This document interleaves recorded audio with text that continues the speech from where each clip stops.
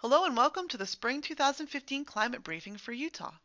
My name is Christine Cruz and I'm a forecaster with the National Weather Service in Salt Lake City. This briefing was created on Tuesday, June 2nd, 2015. Spring 2015 was quite the roller coaster climate-wise. Meteorological spring is considered the months of March, April, and May. This briefing will be a discussion on the climate trends of these months. Spring 2015 was a season of contrasts. The spring started out warm and dry for much of Utah, but we ended the season with May being one of the wettest Mays on record for many locations.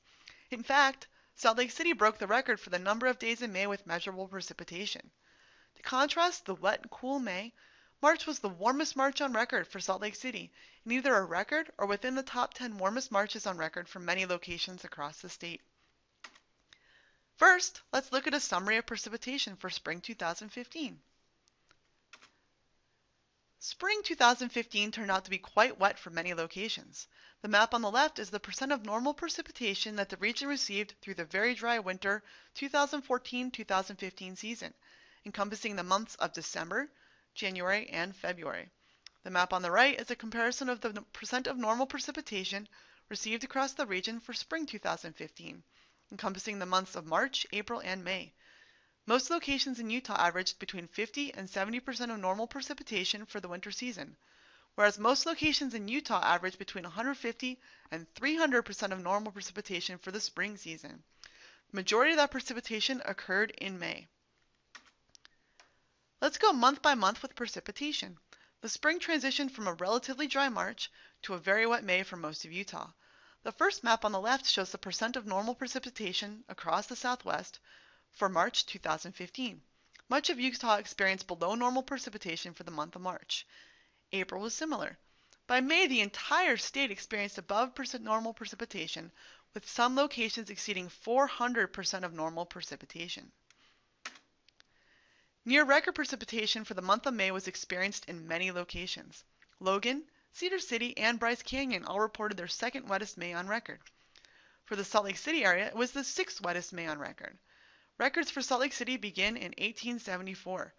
This would make May 2015's monthly precipitation total in the top 1% of months since 1874.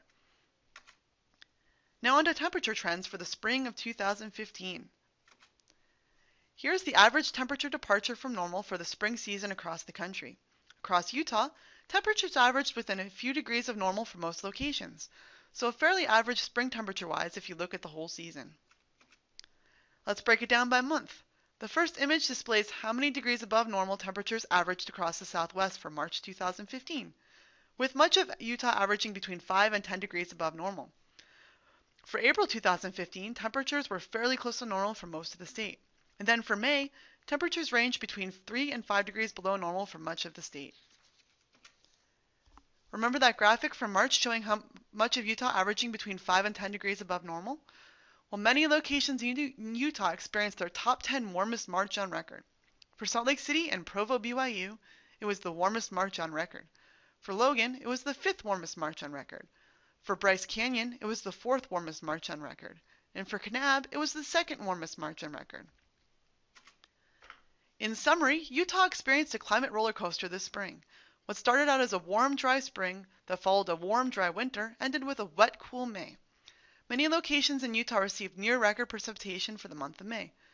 March was quite warm in many locations, with a few seeing a record warm March. And now, the question on everyone's mind, what's the outlook for summer?